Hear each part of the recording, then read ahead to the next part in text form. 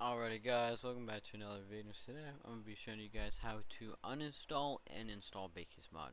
Now, the reason why I'm saying that you need to uninstall is because the new update, if you do have BakkesMod installed, so if you had the old one when Rocket League just updated maybe a couple months ago, BakkesMod opens up and tells you that you need to basically delete it and install it again. So if you guys don't know how to do that, I'm going to be showing you. And then basically when I'm doing this is I'm also going to show you guys that don't have it installed to how to install it. The first thing we want to do is we want to go ahead and uninstall it. So what I'm going to show you guys do is that you see this bottom left arrow, go ahead and click it. Now there should be a BakkesMod thing right here. You're just going to right click it, just press let me give you an example here. Exit, or I should say quit, exit, whatever. Then once when you do that, you're gonna type go here, BakkesMod, and it's gonna show up BakkesMod, and then you're just gonna right click it and delete it. Now, now you guys are gonna be linked to this right here. This is gonna be in the descriptions, BakkesMod.com, or you can just type it up. What we're gonna go ahead and do is we're gonna go to download. Go click here to download. Go ahead and click on it.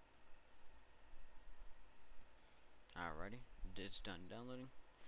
So click out all this stuff. Alrighty, BakkesMod setup. So when you guys when you guys install your BakkesMod, in order for BakkesMod to actually work, you need to turn off your antivirus, or whitelist it, whatever you gotta do.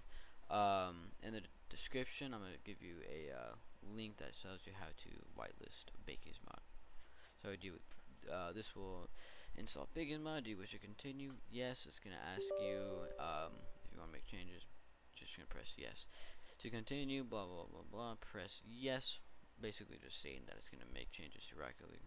And then you're just gonna press confirm. BakkesMod is now installed. If you're running into issues, you may need to whitelist your antivirus. Do you want to view the documentation on whitelisting? It's gonna show this page, which is gonna be in the description for you guys. Alrighty. So then what you guys are going to go ahead and do is you're going to press finish.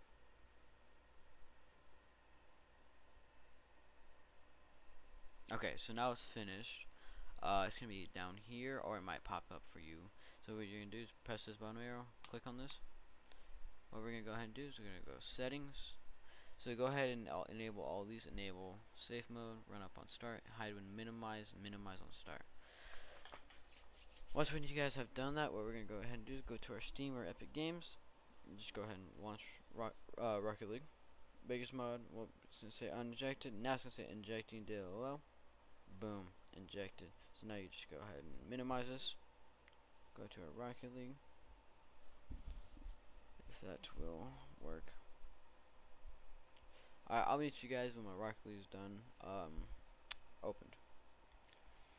Alrighty guys, so now I'm back with I've launched up my Rocket League. Now in order for you guys to tell if it works, you're just gonna press F2. Just gonna bring this up. Now if you guys want to be able to see your items, so let's say that you want a decal. Let's say you want a biomass decal.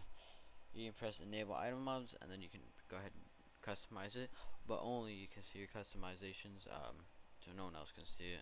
So I'm going to just leave this normal. Now if you guys want to be able to see MMR, what you guys are going to go ahead and do is go to ranked. You should go ahead and check all of these. You can make it so they automatically say GG if you want. I don't really do that. Show MMR in queue menu, MMR on scoreboard, show MMR notifications at the end of the match. That's basically how you do it.